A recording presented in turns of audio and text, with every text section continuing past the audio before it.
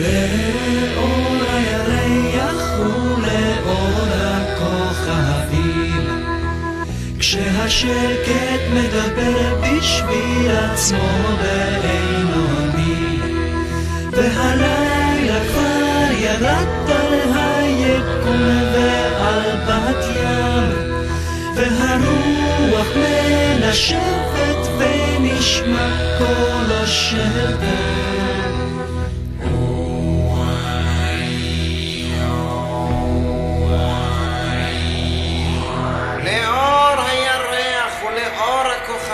כשהשקט מדבר בשביל עצמו בעינונים, והלילה כבר ירד על היקום ועל בת ים, והרוח מנשבת ונשמע קולו של טן, בתוך בית השוכן עמוק ביער לא מוכר, ישנה בדת גברת בחדרה מסוגר, ופתאום בלט הזזה ועולות מן הרצפה שתי דמויות מורפלות שנראות ממש זוועה.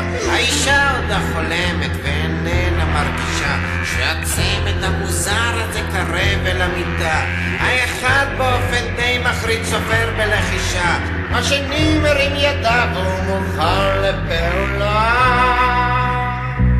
ואיך שהם רוקדים זה משגע, סטפס כאלה לא שמעת, לא ראית בחיי, יודעים כל כך יפה להתנועע, ולראות אותם רוקדים זה משגע.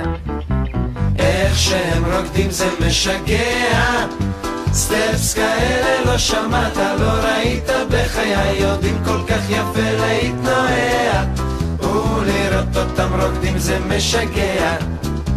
מתחת לרצפה גרים הצמד המוזר, עובדים על צעדים ומשפרים את ההופעה, ב12:30 לעיני הכוכבים עולים הם מלמטה ונותנים כמה קטעים. עבדו כפועלי בניין לפני 20 שנה, ובטעות הם נרדמו כששמו את הרצפה, וכשפקחו עיניים וראו שהם חיים, פתחו במחולות ועד היום הם לא סוגרים.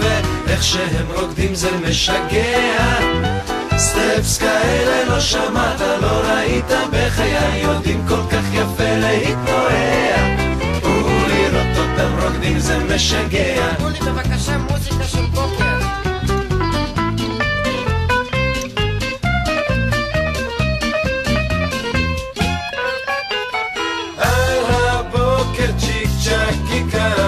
מחליפה סדין ופיג'מה, לא שואלת איפה ולמה, בטח זה רק חלום.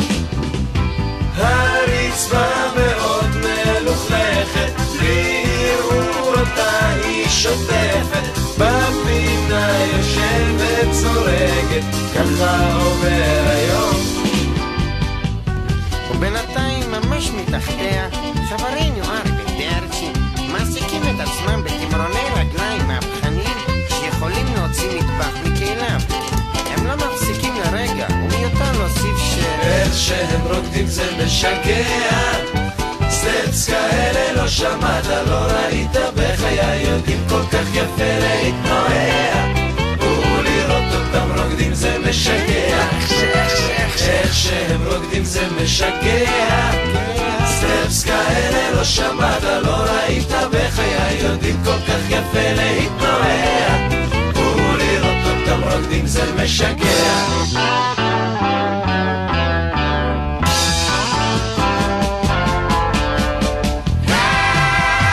וכך כל ערב הם יוצאים, ובסוף כשהם גומרים חוזרים עמוק למטה, מחזירים